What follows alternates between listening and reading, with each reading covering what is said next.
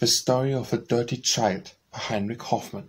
The little girls whom now you'll see were sisters in one family, and both enjoyed an equal share of a kind mother's anxious care. This one in needless took a pride, and oft a brush and comb applied. Oft washed her face and oft her hands, see now thus occupied she stands. The other who, I grieve to say, she would scream and run away soon as she saw her mother stand with water by and sponge in hand. She'd kick and stamp and jump about and set up such an awful shout that the one who did not know a child would say she must be going wild. In consequence, it came to pass while one was quite a pretty lass, and many a fond admirer gained, and many a little gift obtained, the other, the youth with general scorn, was left forsaken and forlorn. For no one can endure to see a child all dirt and misery. Behold, how needful 'tis that we should clean in dress and person be, or else believe me 'tis in vain we hope affection to obtain. A sloven will be always viewed with pity by the wise and good, while even the vicious and the base behold with scorn a dirty face.